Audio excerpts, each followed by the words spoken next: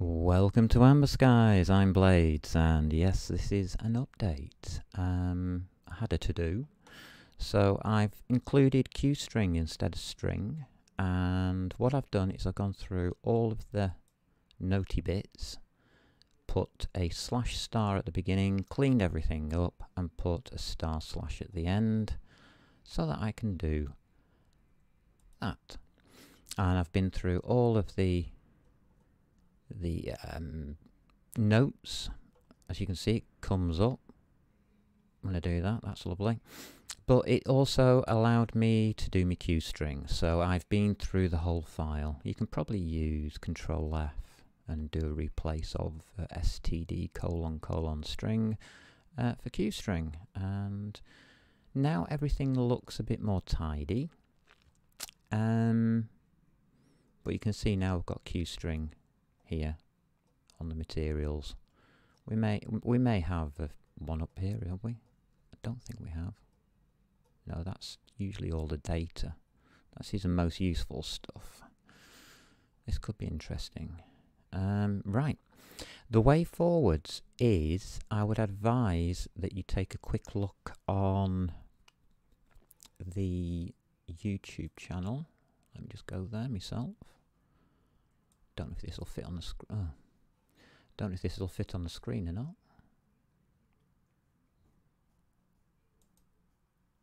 Oh, good, he's got it there. Right, okay. Yeah, it'll fit. So I'll go to the YouTube channel. Learning C++ with Qt. There's 12 thingies here. It takes you through the GUI system, open system, using models and everything else. But it also goes all the way up to the MVP part of OpenGL. And really, you need to get that far. If you do it all, by the way, and you take the code in, you will end up with a good experimental place for development, which you could use instead of what I'm doing here. That's what I really wanted to say, is that you don't have to just follow along, is that this can be an extension of that. Well, it is actually supposed to be an extension of that series, but because of the amount of videos that it's going to contain, I decided to make it its own series, because it really is. It's its own subject matter. It is loading a file from some kind of hardware or whatever, or from wherever, off the internet or wherever. So everything's been cleaned up. I've been through everything, and what I can't show you is I have actually designed a system for this. I've just sat down and designed a system. It's taken a little bit, not a lot. I can't show it, unfortunately, because if I try to, it just covers my whole screen. And this isn't my whole screen. This is just a quarter of my screen. Yeah, not even that. So you're not going to see the whole thing. Thing is, we're going to do storage next, which means how to use all of this lot. So I have taken notes for example code here for myself. I don't think I've got any tasks left. I've done all the tasks I set myself. So I've got the code cleaned up. We have, I've named it OBJ data structure.h, so it's usable. And in the next episode, we are going to use this example here to open and start processing the file. So we are going to, well, this is going to be load or obj load obj. Yeah, let's name it load obj. So that's God, my caps lock was on, wasn't it?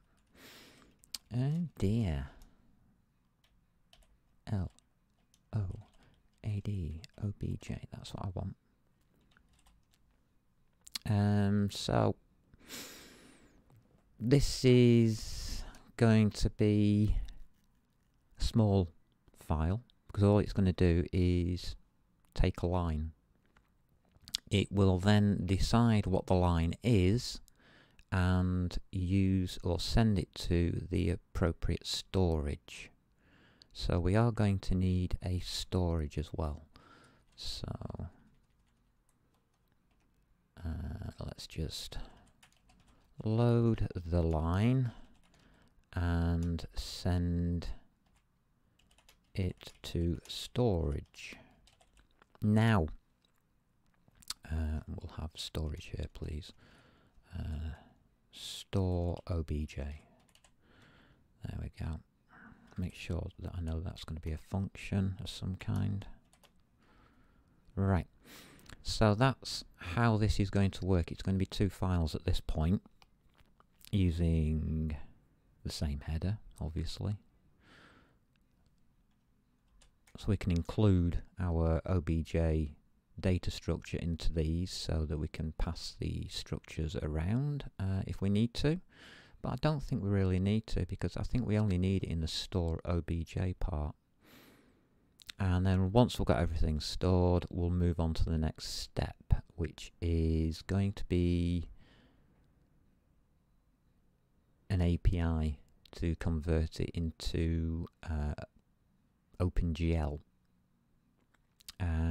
I think that's going to work nicely if we do it that way around. If it doesn't look right at any point, we'll stop and rethink.